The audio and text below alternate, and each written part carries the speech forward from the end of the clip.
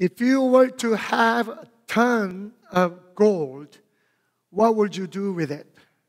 Would you immediately exchange it to money and buy a better house, drive a better car, and take a 10 years long vacation, travel all over the world? Whatever you may want to do it. And people with a ton of money, sometimes they will make ridiculous things out of gold. Some of the craziest things that people will make out of gold. And one example is an Indian guy made T-shirts out of gold. And that's how it looks like. This is a T-shirt made out of gold, and it's worth $250,000. So in special occasions, he will wear this T-shirt, but whenever he wears this T-shirt, he goes with about a dozen of his bodyguards. And then that's not all. Another man decided to make toilet paper out of gold. And that's how it looks like. It's a real thing. And it's worth $1.3 million. You know, my kids waste toilet paper and see what if I give this toilet paper to them. Now, that's not enough. People will go even farther. So, a hotel in Dubai, they made toilet bowl out of gold. So, that's how it looks like. I don't know if it's a complete solid gold or it's a plate, but anyways, some people have too much money and too much gold and they don't know what to do with it. So they'll make a toilet paper and toilet bowl out of it. I didn't want to show that picture, but someone actually made a golden dung. You can Google it. Google has everything, almost. Many thousands of years ago, Israelites, God's people, out of gold, they decided to make certain thing, calf. When Moses ascended up to Mountain Sinai to converse with God, he was having such amazing time with the Lord. He was enjoying intimacy with God. He was hearing clear voice of the Lord, how God was giving detailed account of the law and also design how to build the tabernacle. But he was delaying. He was up there for about 40 days and people became impatient. So they were wondering what happened to Moses. We don't know what happened to Moses, a guy who delivered us out of the bondage of Egypt, and he's not coming down from the mountain Sinai. Maybe God killed him. We don't know. So what will happen to us? Let's come together and let's make our own God. So people brought earrings which were out of the gold, and they cast it into the fire and made molded calf, and they began to worship and give sacrifices and dance before it. And God knew about it as God was conversing with Moses still on the mountain Sinai. Go down quickly, because the people you brought out of Egypt, they are doing spiritual whoredom before me. So Moses brings down 2 tablets of God's law, and even in the mountain, he was interceding on behalf of these people, because God said, I will destroy them all, and from you I will create a great nation. So Moses interceded before God. God, don't you remember the covenant you made with Abraham, Isaac, and Jacob? And also with a great power you delivered these people out of Egypt. Now you're going to kill them, then it will be mischief among all other nations, and they will even mock your name. So God hears his voice, and God decides to not completely destroy them. But Moses, bringing down 2 tablets of God's law, and he himself was interceding on behalf of them. But physically, when he saw them dancing before this golden calf, he was so angry, and he threw away 2 tablets and broke, and he ended up bringing judgment upon the people. 3,000 people were killed, Levites will kill the brothers who made this golden calf and danced before the idol, and God will judge them with a plague. And from this sad story, there are spiritual lessons that we can learn. So let's turn our Bible to book of Exodus chapter 32 from verse 1 through 20. We are going to cover the entire chapter, but let's read 20 verses. Verse 1, book of Exodus chapter 32. Now when the people saw that Moses delayed coming down from the mountain, the people gathered together to Aaron and said to him, "Come, make us gods that shall go before us. For as for this Moses, the man who brought us up out of the land of Egypt, we do not know what has become of him." And Aaron said to them, "Break off the golden earrings which are in the ears of your wives, your sons, and your daughters, and bring them to me." So all the people broke off the golden earrings which were in their ears and brought them to Aaron. And he received the gold from their hand, and he fashioned it with an engraving tool and made a molded calf. Then they said, "This is your God, O Israel, that brought you out of the land of Egypt." So when Aaron saw it, he built an altar before it, and Aaron made a proclamation and said, "Tomorrow is a feast to the Lord." Then they rose early on the next day, offered burnt offerings, and brought peace offerings, and the people sat down to eat and drink, and rose up to play. And the Lord said to Moses, "Go, get down, for your people whom you brought out of the land of Egypt have corrupted themselves. They have turned aside quickly out of the way which I commanded them. They have made themselves a molded calf and worshipped it and sacrificed to it and said, 'This is your God, O Israel, that brought you out of the land of Egypt.'" And the Lord said to Moses, "I have seen this people, and indeed it is stiff-necked people.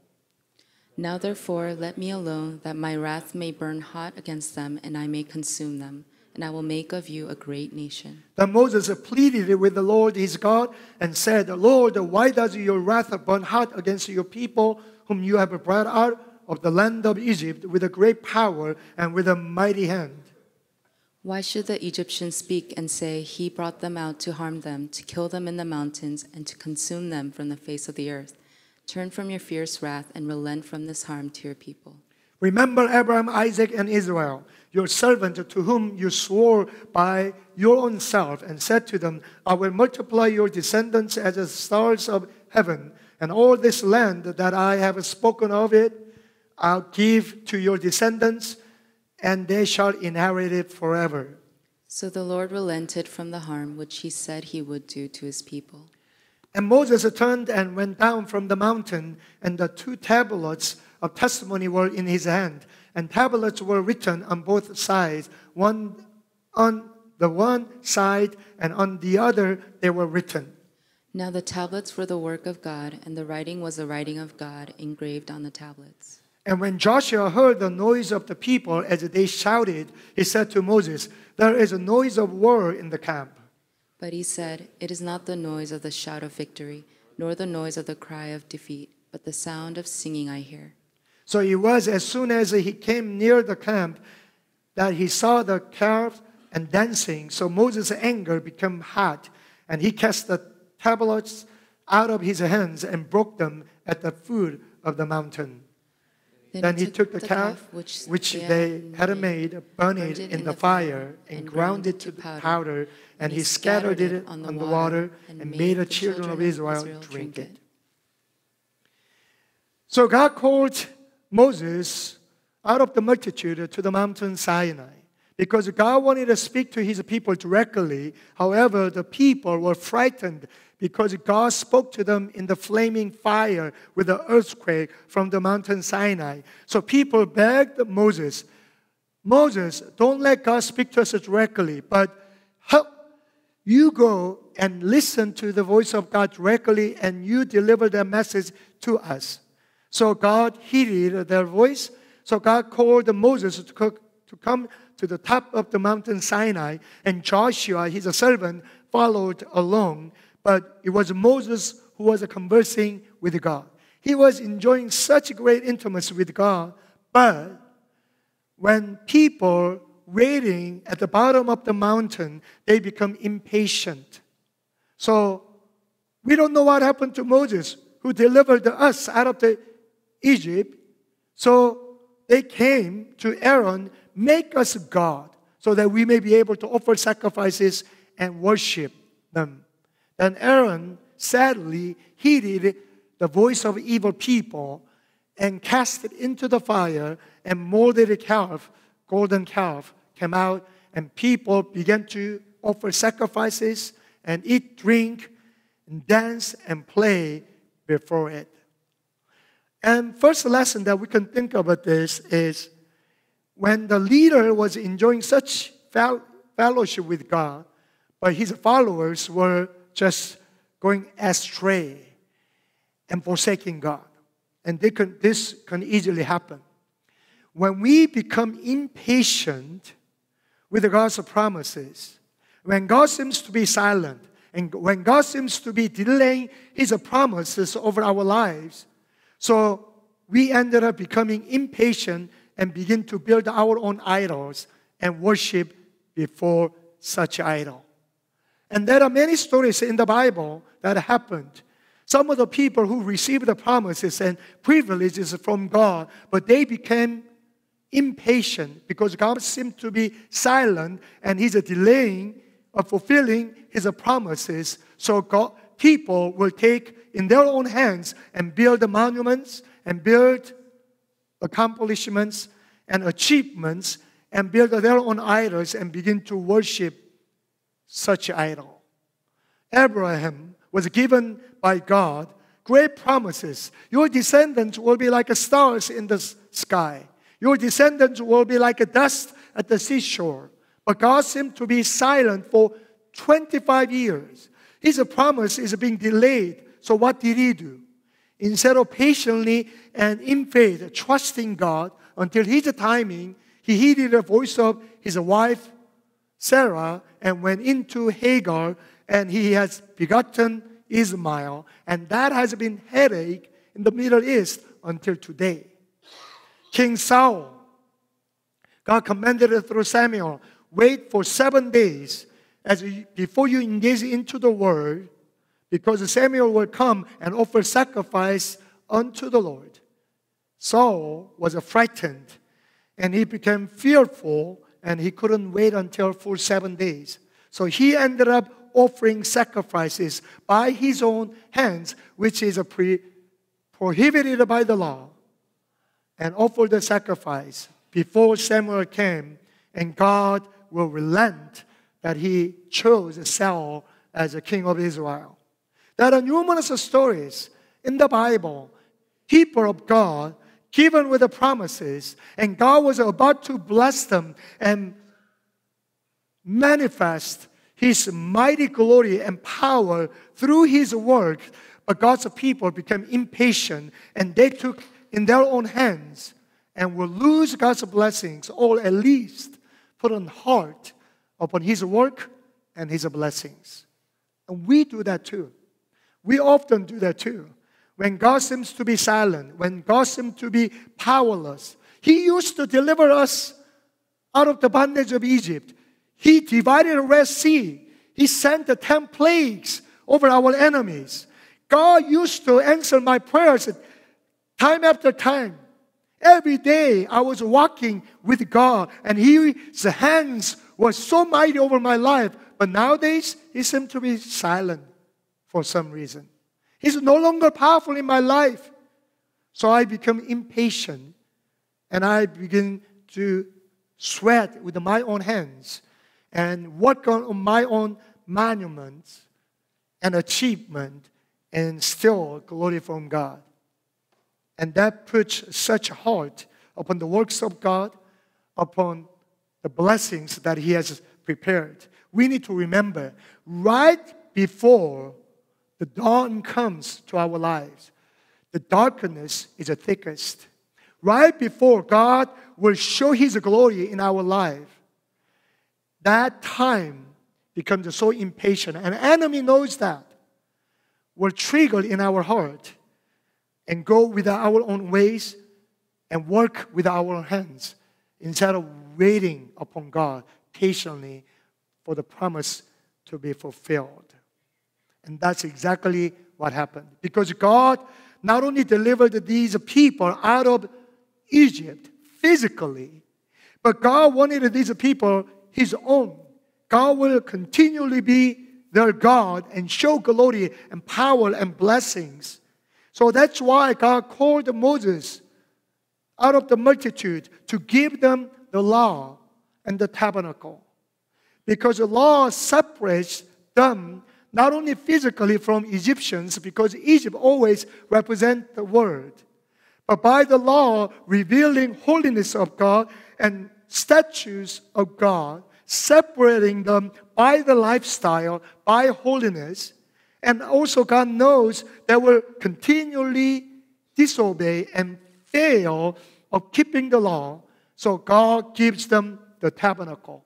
Because through the tabernacle, by offering animals' blood and animals' sacrifices, that I will restore my relationship with you continually. And that's a foreseeing coming Messiah. But these people were prematurely coming out of Egypt without having too much of knowledge of God, and will easily end up building idols.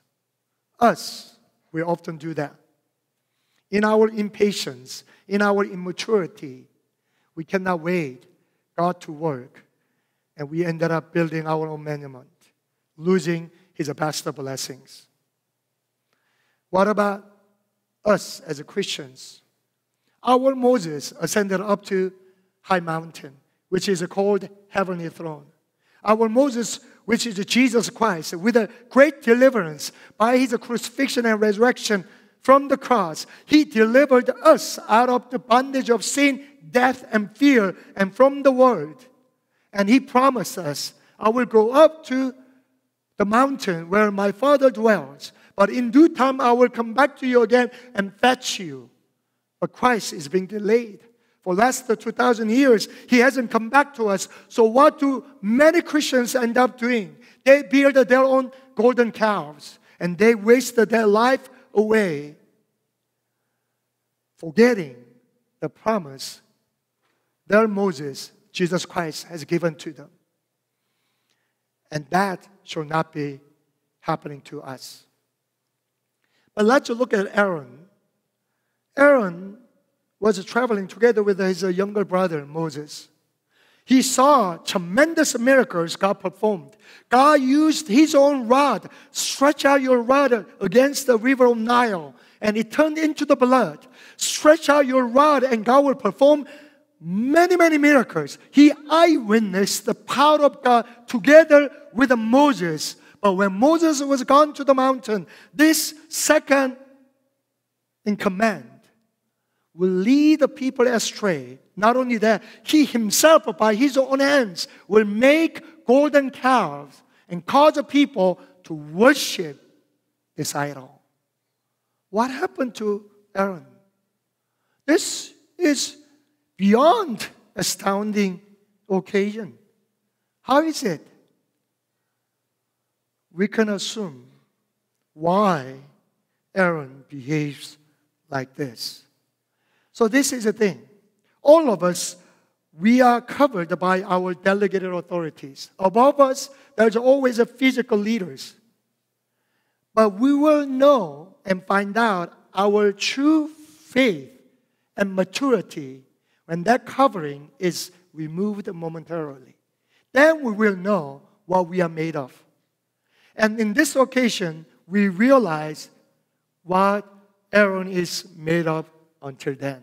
Even though he experienced such many miracles, even though he was traveling together with Moses, when Moses was gone, his true self just broke off.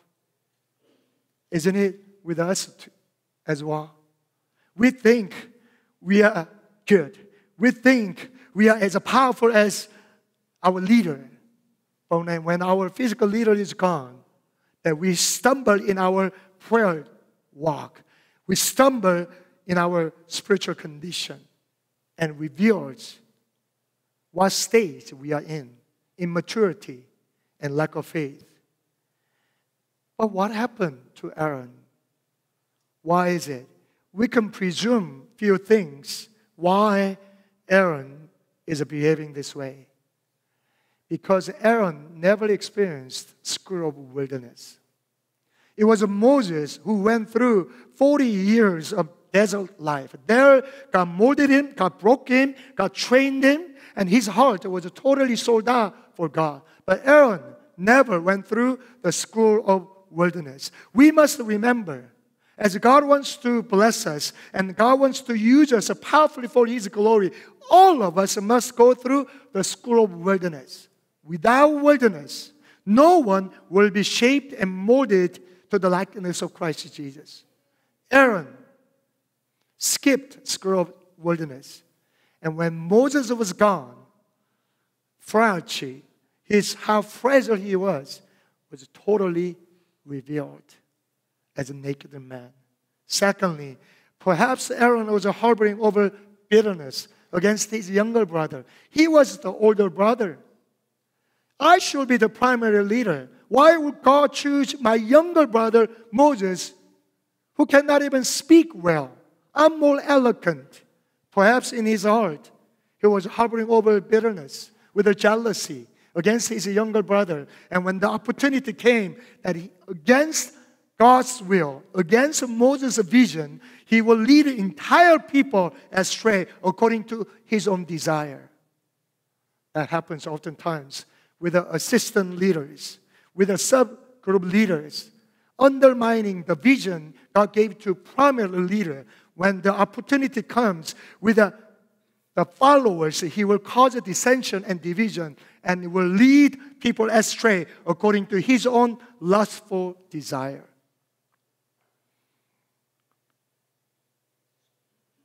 And more so, Aaron heard the voice of God by second hand.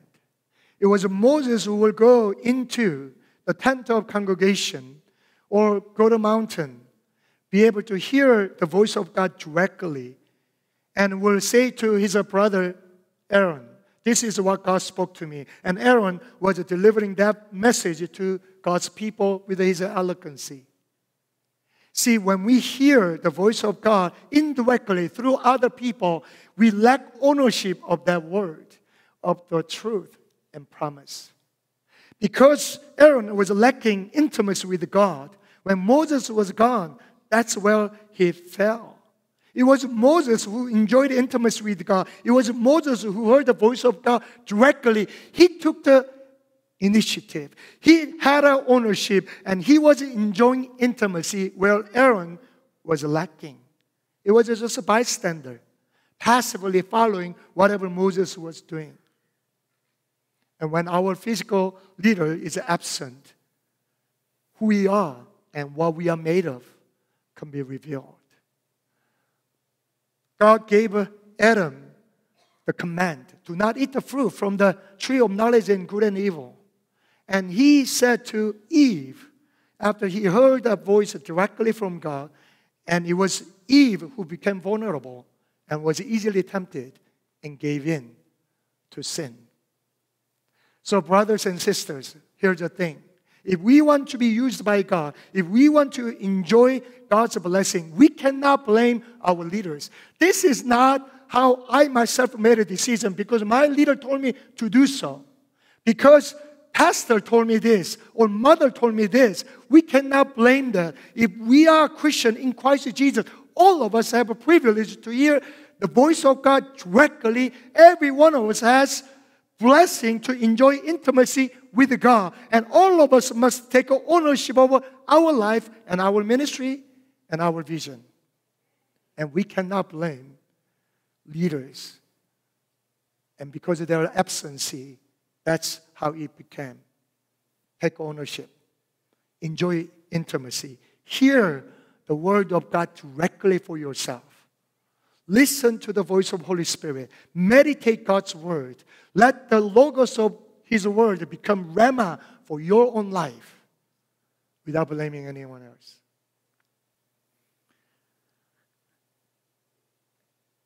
And then, from this story, there is also another lesson. The importance of physical presence of our leaders. Yes, we need to look towards our ultimate leader, who is Jesus Christ. But He's invisible. He sits on the throne of God. And when physical leader is absent in our life, we stumble. We become weak. When that happens, and when we assess our spirituality and examine and realize weakness of myself, that's a sign from God. You need to increase your faith. You need to discipline yourself even more. You need to mature to the likeness of Christ Jesus. You should not be too much dependent upon your physical leader.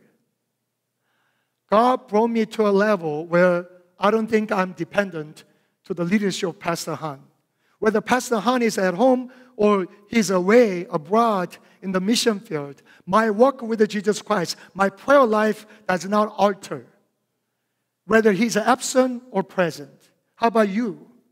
What about your leaders? When your leaders are absent or present, does it influence your daily walk with God? Does it influence your prayer life? If it does, God wants you to be mature. You know, it's inevitable. If you are part of this Grace Korean Church or GMI, your leader, your pastor, will be frequently absent on Sundays. So this is my excuse. You know, in Orange County, there are many hamburger shops. And local hamburger shop may be owned by mom and pop. That's one hamburger shop. And that can be faithful, serving their own customers. But our church is not like local hamburger shop owned by mom and pop. Nothing wrong with it. But we are like McDonald's. We have a franchise all over the world. We have over 10,000 churches. So your pastors, your leaders are working in the headquarters office. Not only they can serve their own customers with the spiritual food, but they need to also help out other McDonald's in the world. That's why they travel. Pastor Aaron went to Israel. I went to Russia. Okay, so much with the excuses. But take it as your opportunity. When your physical leader is absent in your life, be alert even more. Pray even more. Pray for Sunday service more. Even let there be thicker presence of God when your leader is absent. Why not? God is your God as well. Train yourself so that you are not influenced by physical presence of your leader, because ultimately our leader is Jesus Christ. Then as the story continues, people brought earrings of gold to Aaron and made a golden calf. These earrings are from Egypt, because when God was delivering these people, God brought such a fear into the hearts of Egyptians. You can go any house, you can demand anything you like, gold, silver, bronze, all the materials. So as they were escaping out of the land of Egypt, they brought all these materials and physical blessings.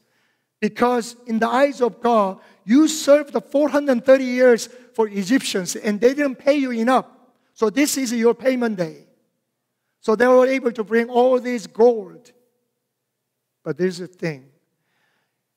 Golden earring in their ear is a lingering heart towards Egypt. That represents their desire for this world.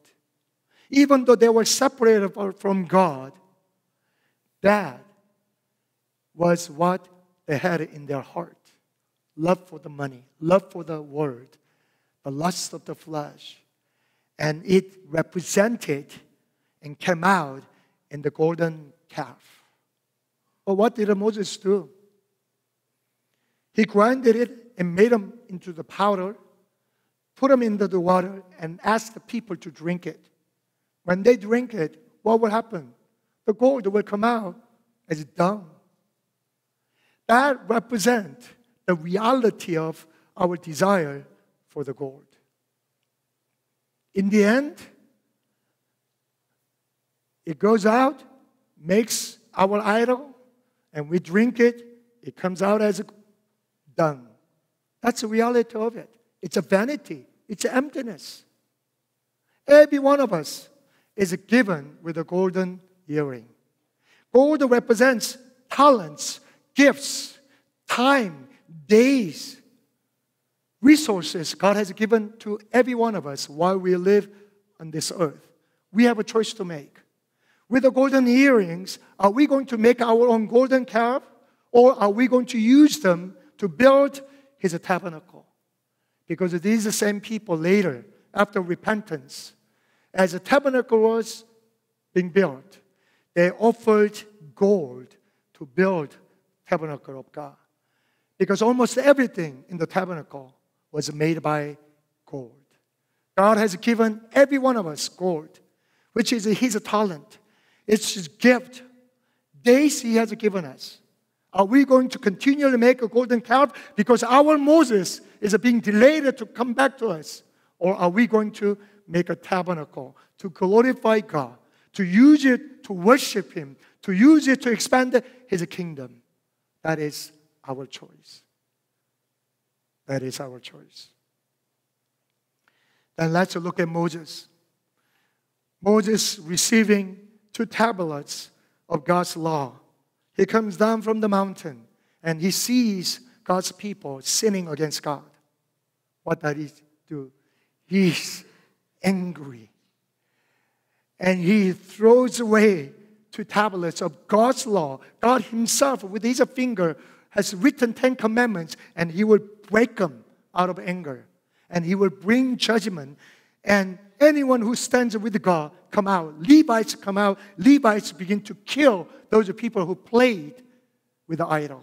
3,000 people died. Then later God brings a plague upon them. That's what happens when we hold God's law upon our hands. Whenever we see a brother and sister stumbles and sins against God, when we hold the law upon our hands, we will become angry at them, and we will judge them, and we will punish them, and we will condemn them. That's what God's law does. When we hold the laws upon our hands, and when we look at our community, brothers and sisters are stumbling, that's exactly what we do. Do you get angry when you see brother and sister falling and sinning against God? And do you condemn them? Do you judge them? In your hands, look at. You have the tablets of God's law. But we as Christians, in our own hands, we should hold the tablets of grace, tablets of gospel. And when we hold them, whenever we see brother and sister sin against God and they fail, instead of becoming angry at them, instead of immediately casting judgment upon them, we show compassion upon them. Because in our hands, there are tablets of grace in the gospel. And we look at our life, and in the fear of the Lord, Lord, I also have a potentiality of sin just like Him and sin just like her, even in greater way. So instead of condemning them, I look at my own life and I fearfully walk with you, asking you and begging you, God, would you sustain me, uphold me, let my life be pleasing to you. Last week, our founding pastor, Pastor Kim, in his such weak health, he was teaching second-generation pastors to infuse the passion for the gospel. He also said, whenever other people sin, other pastors fall, we have no right to judge them. But instead, we need to have a time of reflecting upon our own life and fearfully walk with God. Because I also have such a great potential to sin like that, even in greater way, and show compassion upon them, and myself walk fearfully with the Lord. Let's remember, in our own hands, we no longer have a tablets of law, which Moses broke. But in our own hands, we have a tablets of grace and the gospel.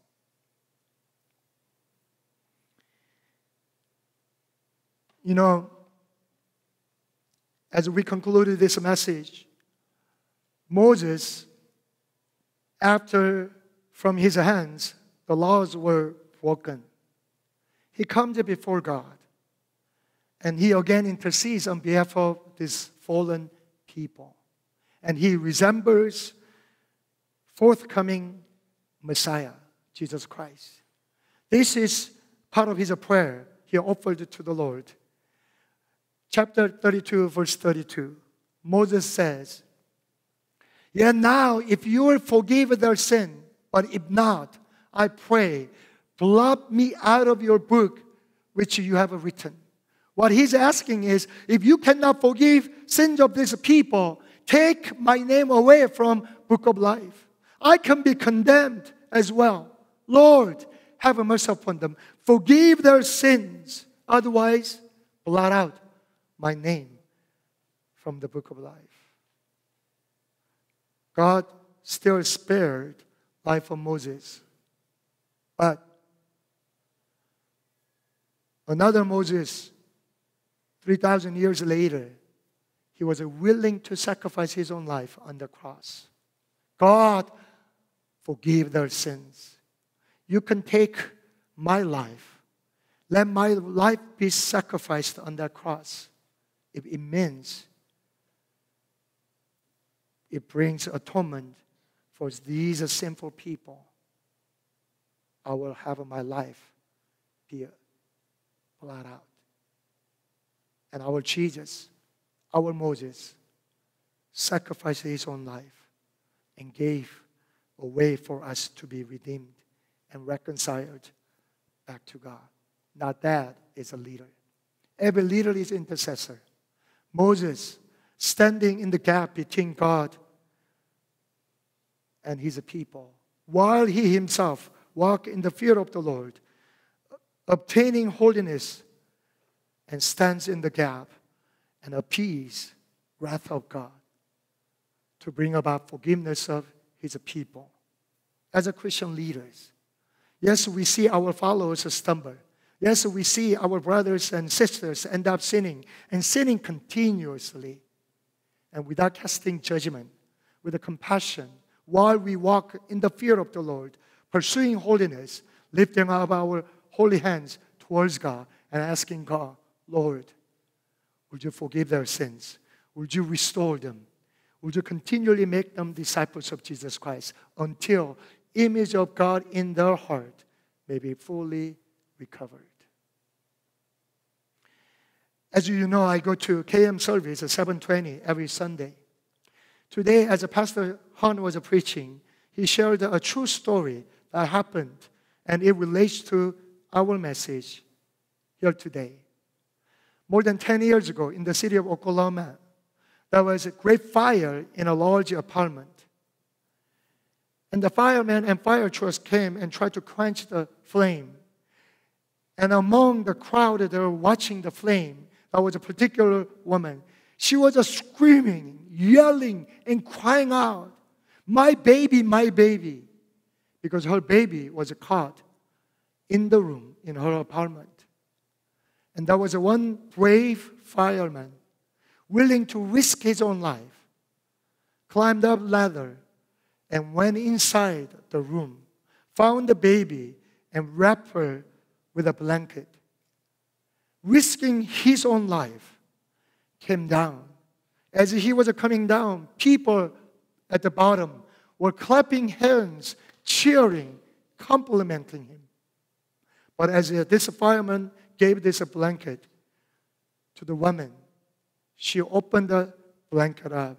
She began to wail and cry and scream.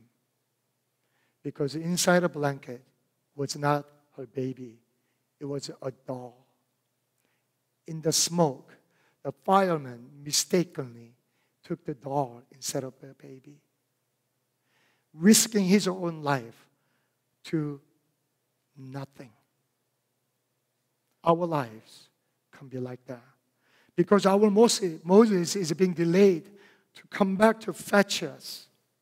We invest into vanity. We give our gold, our time, our energy, our days to deliver a doll. At the end, it's empty. It's empty. What have I done with my life? What have I invested into this to deliver a dollar? My energy, my time, my talents, my gold, my money, my resources, everything wasted. We hold the truth. We know as we have received eternal heaven and the glory. Let us not waste our gold building golden calves. Instead, let's invest into His tabernacle. Let us all rise.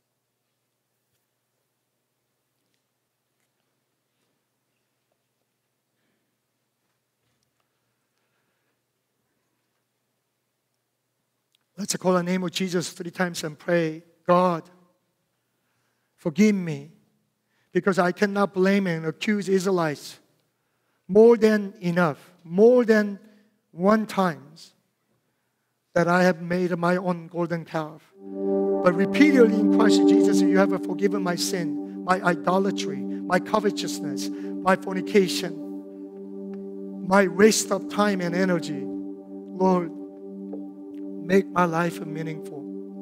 Let my gold be invested into building your tabernacle, to enjoy intimacy with you, to fully worship you, to see your people restored back. Let me be like Moses, standing in the gap between you and unsaved people, interceding for their own salvation. God, let me not make my own monument. Let me not run into impatient act, trusting your promises. Help me to fully enjoy the life you have given us here on earth. There's a greater glory waits for us. There's a greater reward wait for us, Lord. Have mercy upon us. Let's call His name and pray. 1, 2, 3. Jesus, Jesus, Jesus. Dear Jesus, we thank you so much for your grace, Father.